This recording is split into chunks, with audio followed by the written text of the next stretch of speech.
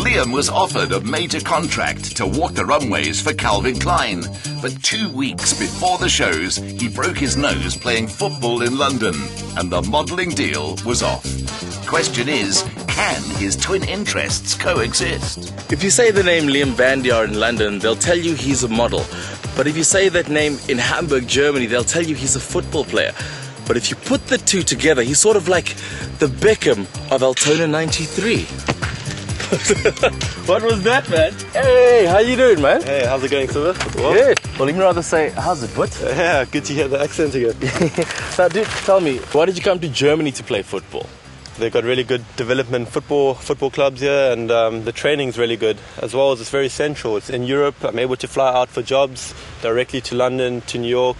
It's a lot closer than being in South Africa, so I can play football as well as do modelling when I need to. Well, speaking of modelling, I heard that you got discovered on Facebook.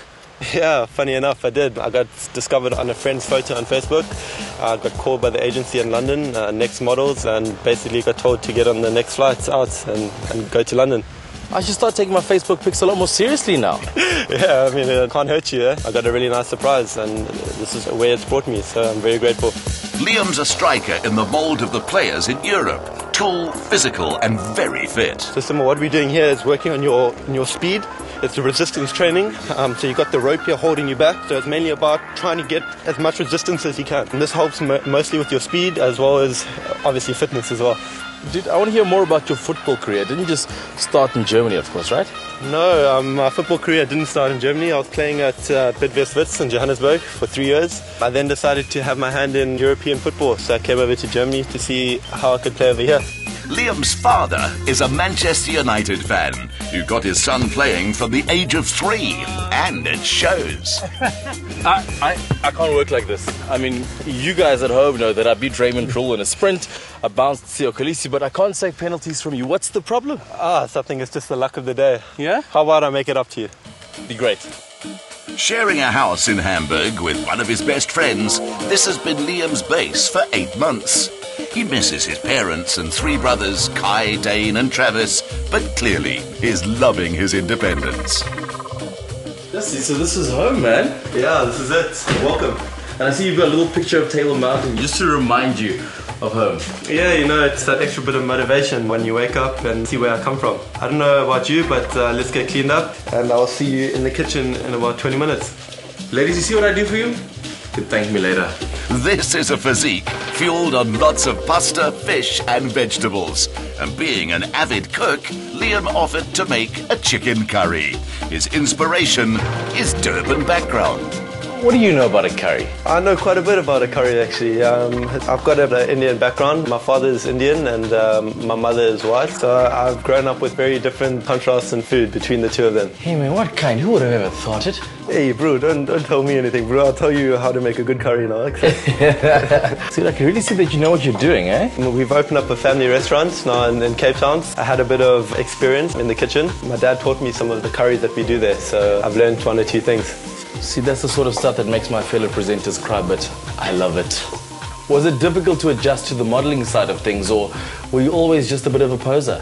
I don't know, maybe if you ask my friends you'll get a different response than what I'll give you, but I would say it was quite an adjustment for me. I mean, my whole life I've been a footballer, you know. It's always been about training and that's it, you know. My friends were going out on the Friday night, I was sleeping for the game on the Saturday. It was quite an adjustment, becoming a model and leaving that behind in a way, you know. Yeah, so I'm glad to be in the position I am and be able to do both at the moment. He's inherited his grandmother's generous spirit for spoiling guests with Indian cooking, while his parents, Invin and Meryl, are his chief motivating influence. I'm impressed. I'm very impressed. One thing I've noticed that I haven't asked you about is the tattoos. This tattoo on my right-hand side, this one's the number 11. It's the jersey number that I play with. When I'm not playing, at least I have it on my arm. So if I don't have it on my jersey, I still feel like I've got my lucky number. This one is a Spanish motto. It says domine o se dominado, but I'll keep that a secret. And this one is just a cross. My mom has got it on this hand, so it's just something we did together. Sitting on Germany's north coast, Hamburg has waterways everywhere, And whilst Liam says his German is only basic, it was good enough to organise a paddleboat ride down the Alster River. How much of a struggle is this thing? Yeah, man, I don't know if I'll be able to do this one again. Yeah. I think let's take a break. Yeah. There we go. Dude, I know it's only been a short career, but any highlights in your modelling career? Yeah, I'd have to say the one that stands out for me is I was in the British GQ. I did 10 pages for Tom Ford. Yeah, that was the main standout for me, and a really special moment. That is huge. I mean, having your name alongside Tom Ford in GQ, it's a really big deal. Yeah, it is a really big deal, and I was very fortunate because it happened after 2 weeks of being in the UK. So my first trip overseas for modelling, and I landed this really big gig and really exciting moment for me. But dude, listen, I'm thirsty from all of this. I think this time we head back and get a drink. Sounds like a plan to me. Let's do it. Yeah. Let's go. Why not? Hamburg was where the Beatles cut their teeth as a live band, and the city still has top nightlife. While Liam's right at home here, life's getting pretty hectic.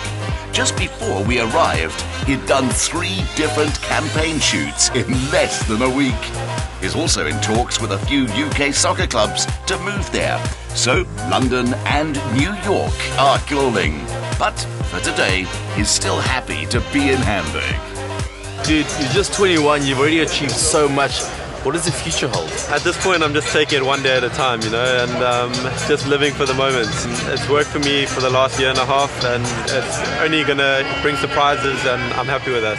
Now that he's met and been dating Dutch model Layla Muriel, it's all falling into place. Liam Vandiar is seeing the whole of the moon.